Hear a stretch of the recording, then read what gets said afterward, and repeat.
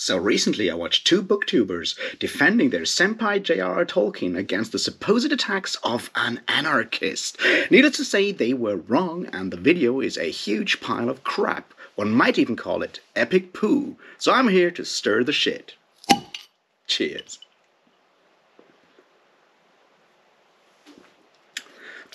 Alright. Epic Pooh is a 1978 essay by British fantasy author, editor, and anarchist Michael Moorcock. And when you look at YouTube, you'll find two videos on it, which is very little because this is a hugely influential essay.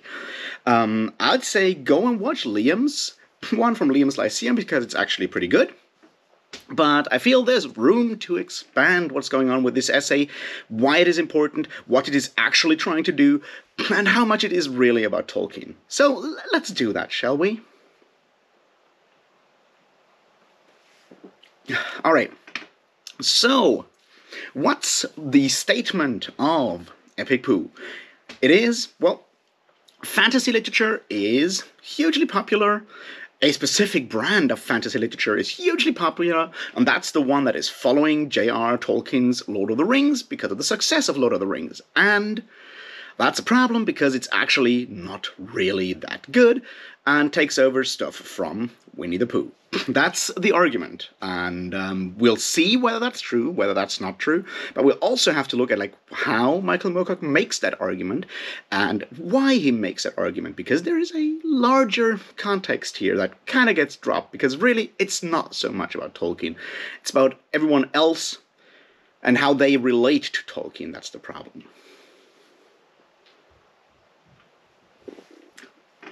So first, we'll look at the structure of the essay and the argument, then we'll look at the context of the whole thing, and then we'll see where this will take us.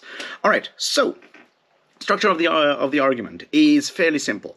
Michael Moorcock sets out to look at the state of things. That is, Lord of the Rings is hugely popular, and people think it's a very good book.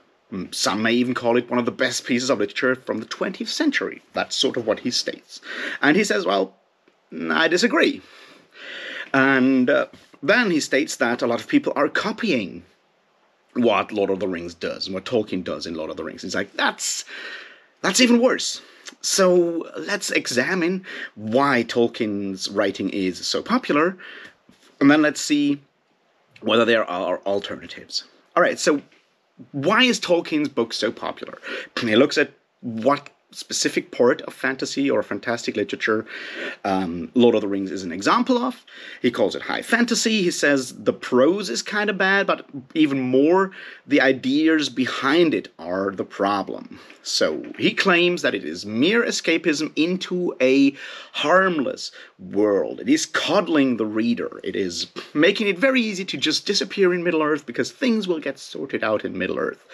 And that's his main issue with Lord of the Rings right there. He does, and this is important, he does state that out of that specific field, the Inklings, C.S. Lewis, all those people that specific group that Tolkien grew out of, Tolkien's work is by far the best and has great moments. He points that out.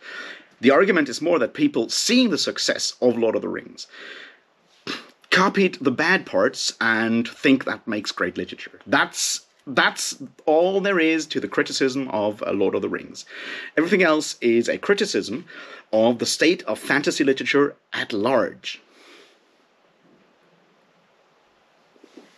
Alright, so let's look at how he does that. And there's a twofold thing going on here. I already mentioned that, right?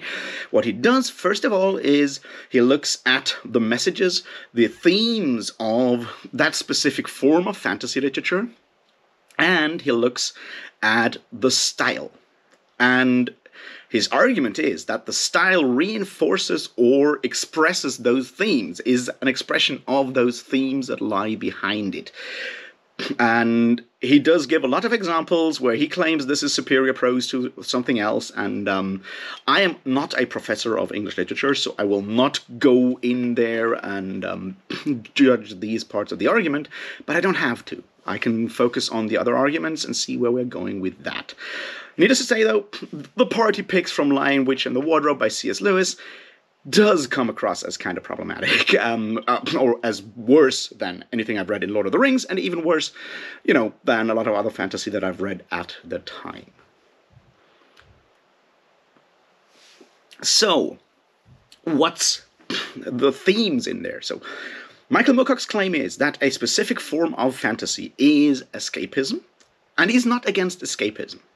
There's a great quote in there that I will not be able to quote because I can't read, but basically his point is there that that literature, any kind of literature's goal is to give us escape from our fears, our anxieties, and also make us think about the sources of that. We can flee into an imaginary world, but we need to come back with some thought of what made us flee in the first place. There has to be a point to the escapism and not just leaving all our stress behind. We should come back stronger to actually change our world.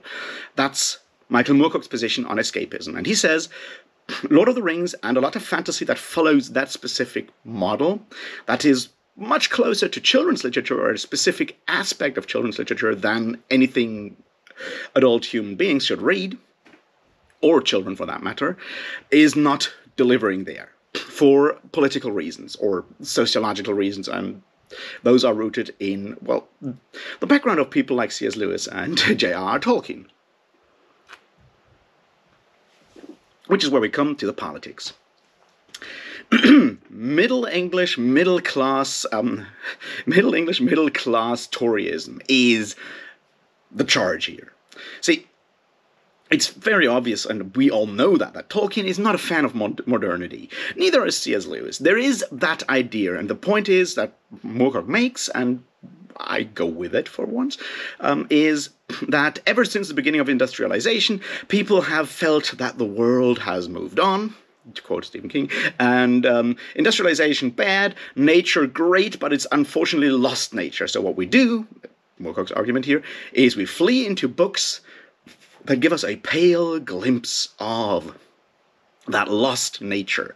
We can linger there, melancholy, and also, not do anything about it. Moorcock's argument is that that's bullshit. Beautiful nature is still out there. It's actually more accessible nowadays than it was ever before.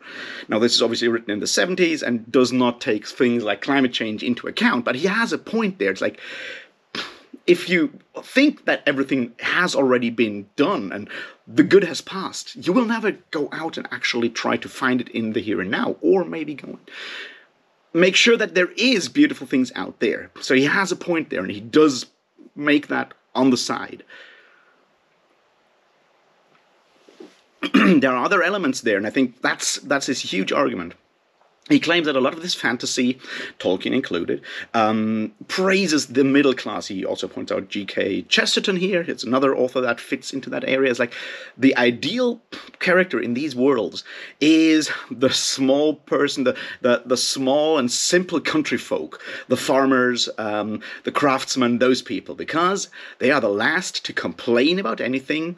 They are the salt of the earth, and ideally they do what they're told. And that's sort of the ideal held up by a lot of this fantasy. And yeah, he's got a point there. And he says, like, that's a problem, because we don't want humble people doing what they're told. We want people to think for themselves and actually go out and change the world. So yes, this is a political argument, of course. And he says that we can see that in the way the prose describes things, and he has a point there, right?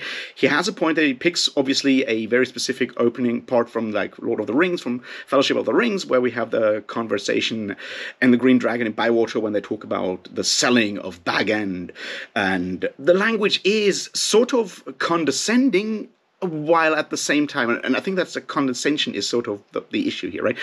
It shows how kind of ridiculous but also endearing it is that those little hobbits have nothing else to talk about but the selling of their neighbor's cottage, and they forget all the dangers of the outside world over it. And isn't that cute, and isn't that neat? And that's exactly the point here, right? It's like you, the reader, and the author are in favor of that because it is endearing, cute, and all of that, but you're sort of aware that it's also slightly ridiculous. It's the whimsy in there that is so infuriating to someone like Michael Moorcock. And he claims Lord of the Rings does further that. And C.S. Lewis does the same with Narnia books and others even more so, and other authors even more. And that's his main reason where he thinks that these books are showing a very specific image of society and making it very easy to see that as the ideal state of society. See, that's the point. You should not read Lord of the Rings and say, I want to be like one of those people in Bywater and the Green Dragon. That's not the goal. The point is that you should see that world presented there as the ideal world. Where you sort yourself in there is a different point, but it does not want the world to change. That's why this is so problematic for someone like Michael Moorcock.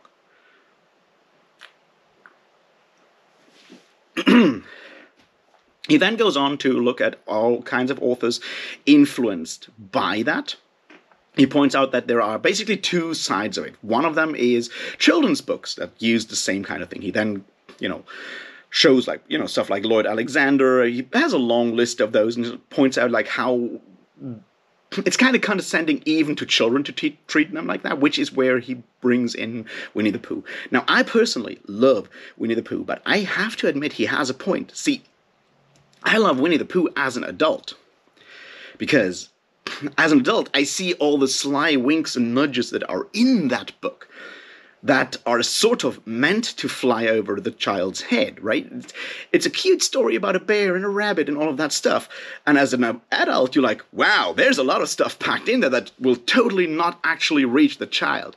Unless you're a bright child and you feel talked down to or talked over your head. Like, it feels almost like A.A. Milne is talking over the child's head to the parent, and the medium is the children's story. And I see that point in that criticism. There's that condescension again. I personally don't like condescension, so I get his point. And yeah, that reflects when we see the tone that Tolkien adopts when he talks about the people in the Green Dragon in Fellowship of the Rings. I get the point. It's like, you the reader see how ridiculous it is, but isn't it also cute? And shouldn't we just protect those people from themselves and the outside world and changes in the world and keep the status quo? That's the argument. He then goes and shows newer children's books that do the same thing. He also points out a few books that, in his words, take the child or the reader more seriously. And he mentions, and that's, I think, the important bit here, he mentions the fact that those books are still better than epic fantasy books that try to copy or follow something like Lord of the Rings, for commercial reasons, but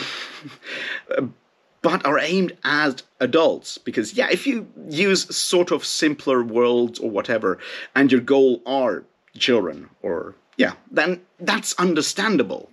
Children don't have to read Karl Marx. They can read children's books.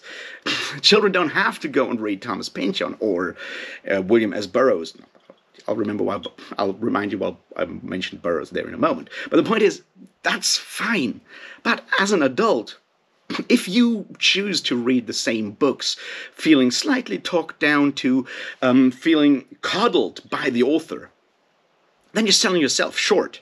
And you're retreating from the reality of the world with no goal, with no intention to actually change anything. You don't want to face the problems of the world, even though they might be presented to you through the escape into an imaginary world. No, you've given up. You just retreat further and further and further.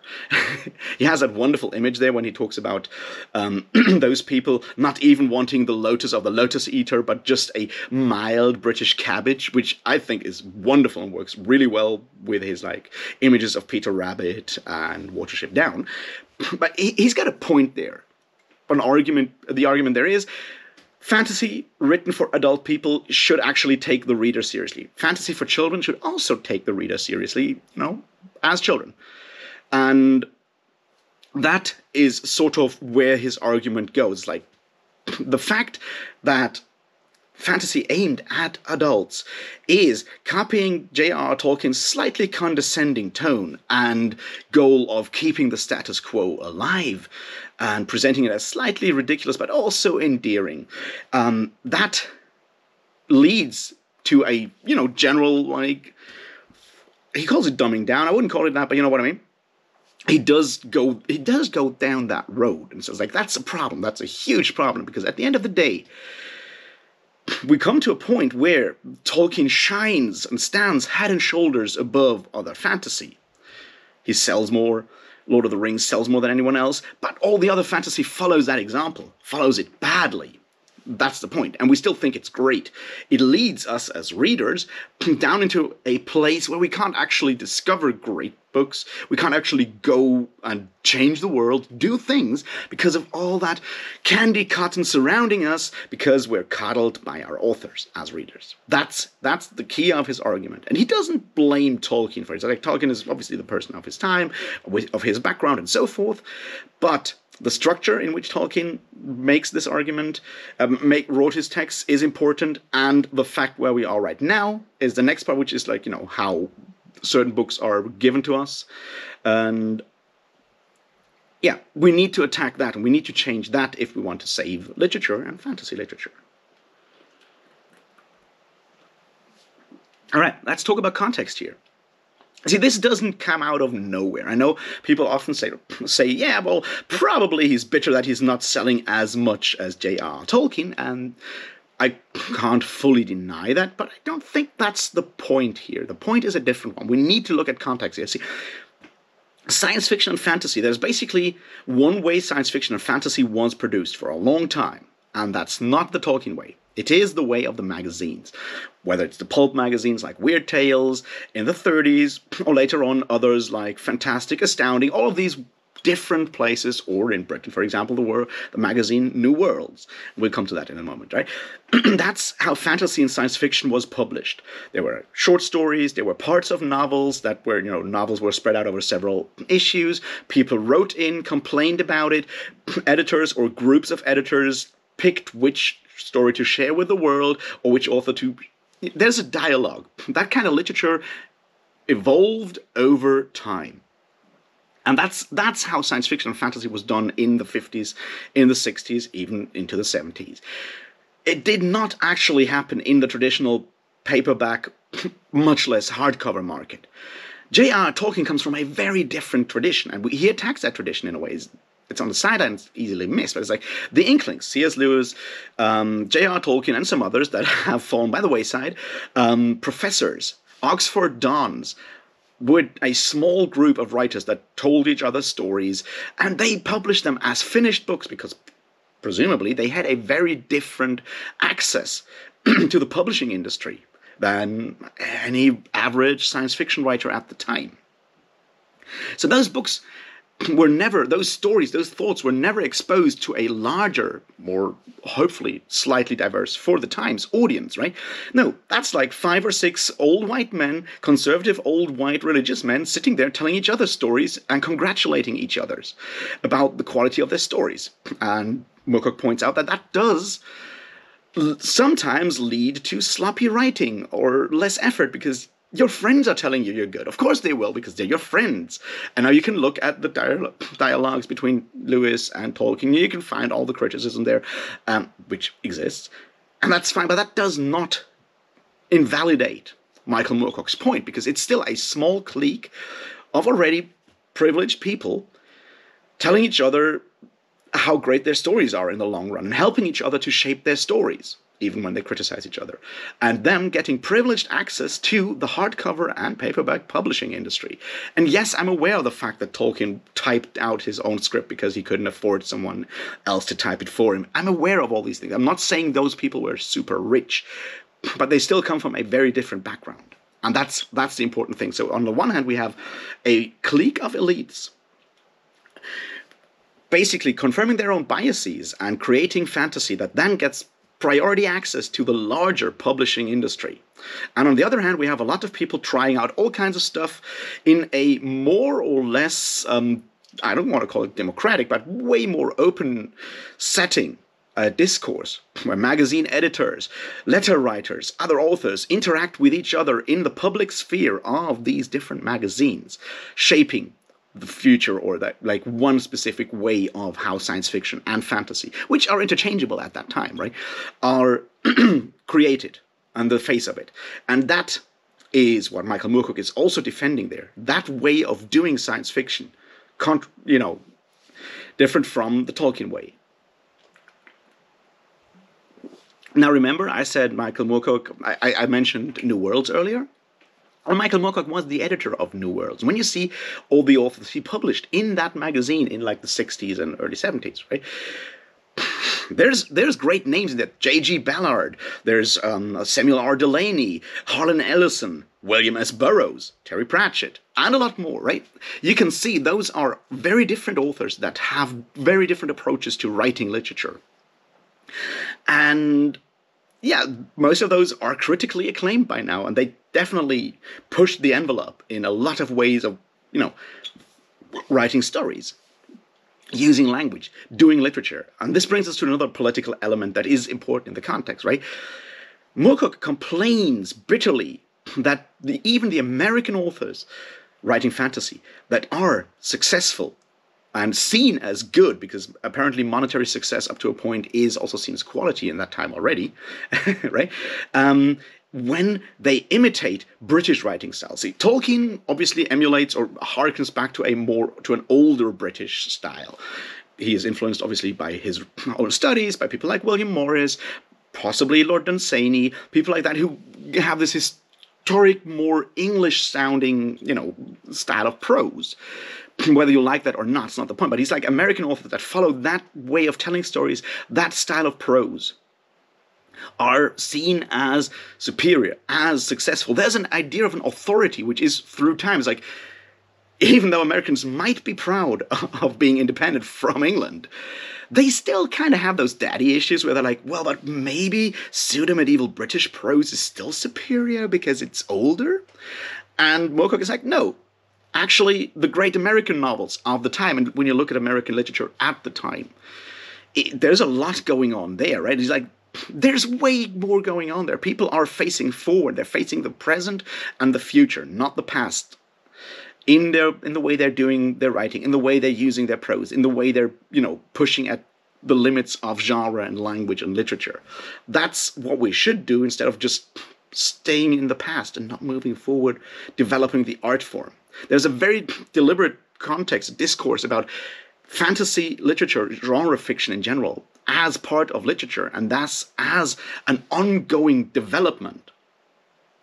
And for people like that, and from that perspective, emulating Tolkien, who's emulating something from the past, is not the way forward. It is staying stuck in that very specific past where you change humanity, or being humanitarian, slowly into being sentimental, while out there, this is also important, right? This is written in 1978 for the first time, it's revised later. This is the rise of Thatcherism, this is the rise of Reaganism in the US, the rise of neoliberalism, where you, behave like an absolute asshole every day, and then retreat into sentimentalism instead of just being actually a human being towards anyone else. That's the background behind that. And he says, like, if we read those kind of books that just coddle us from the rigors out there, instead of actually changing anything, we will never change the system.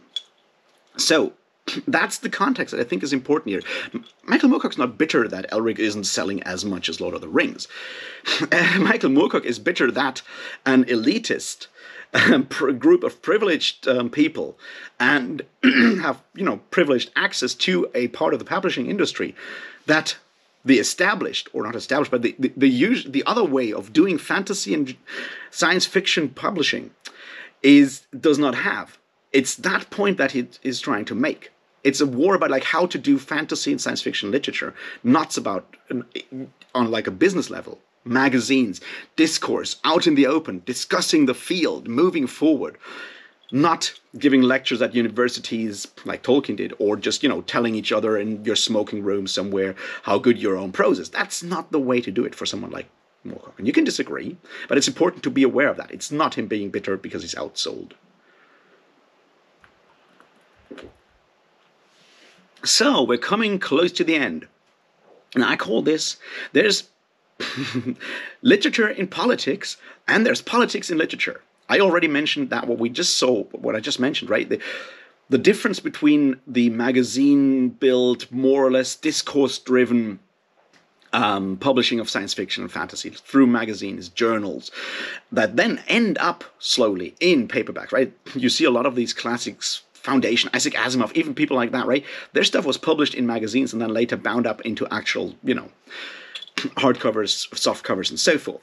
That way, on the one hand. On the other hand, an elite-driven, straight to hardback fantasy and science fiction publishing that is not accessible to a lot of people. And the fact that that elite-driven publishing then also promotes books that are firmly conservative, looking backwards, not trying, aiming to just give, relief from stress without actually ever facing the fact that there might just be something out there that causes that stress.